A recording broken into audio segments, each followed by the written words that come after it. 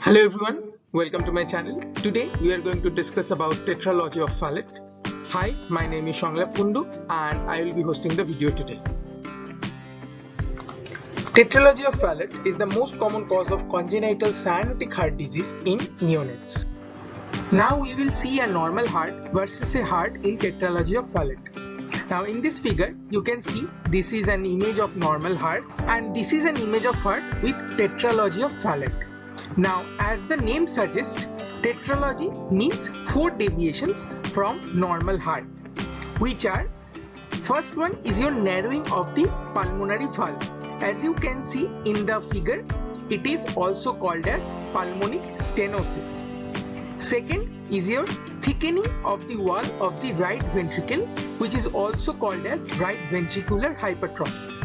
Third is your VSD or ventricular septal defect.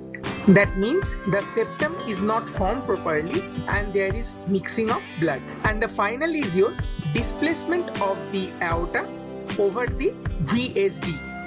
That is also known as overriding aorta.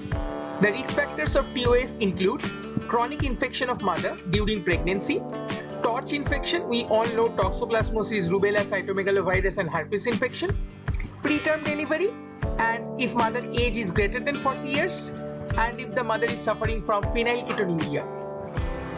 The prevalence of this disease is 5 out of every 10,000 babies.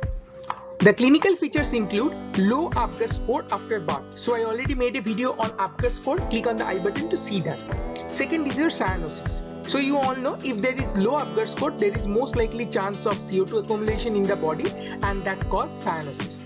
Third is your fatigue. So as there is CO2 accumulation, oxygen concentration in the blood is low and fatigue is a common thing. Then is your heart murmurs, growth retardation and poor appetite. Now in these children, hyper-cyanotic spell are common, which is a sudden decrease in oxygen due to acute, almost complete obstruction of the subpulmonary outflow that may be triggered by crying, defecating, playing, etc.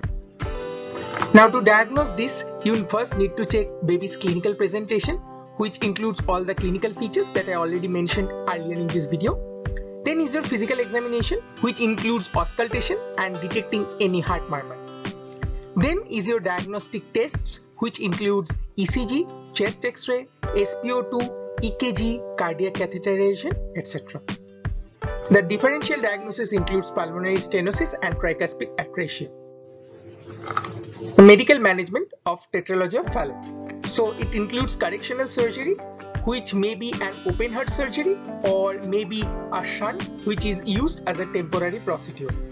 Post-surgical management include management of cardiac arrhythmias using antiarrhythmic drugs like amiodarone, lidocaine, etc. The preoperative physiotherapy management includes patient and family education, the tube IV channel and its care. Now for patient and family education, you can check my video on high-risk baby. Now for post-operative management, the goals include to increase the pulmonary function, to mobilize secretions, to increase aeration and to increase the general mobility. Now to prevent atelectasis, you can do Yon's maneuver, you can increase inspiration time and you can use incentive spirometer, specially made for the baby. To increase segmental aeration, you can use segmental breathing techniques. You can use exercises with or without pressure that elicits a stretch reflex that facilitates airflow to a particular segment. Now to clear the lung field, you can use postural drainage techniques with percussion and vibration in gravity assisted position. You can use suctioning. You can use cuffing techniques with protection of the incision site. Then you can also use MHI or manual hyperinflation techniques. Now in this photo, you can see a baby is treated with manual hyperinflation technique. Now to prevent muscle atrophy and muscle guarding, you can use range of motion exercises for thoracic spine, hand-shoulder complex and foot-ankle complex. Now to prevent pooling of secretion in dependent parts of lungs, you can use positioning techniques. Here are some images of that positioning techniques. Other physiotherapy interventions include management to correct the posture, group therapy and protection of the incision site. Now this is a reference image for management to correct posture. Now I have used this book of Cardio-respiratory Physiotherapy by Pryor and Prasad as my reference.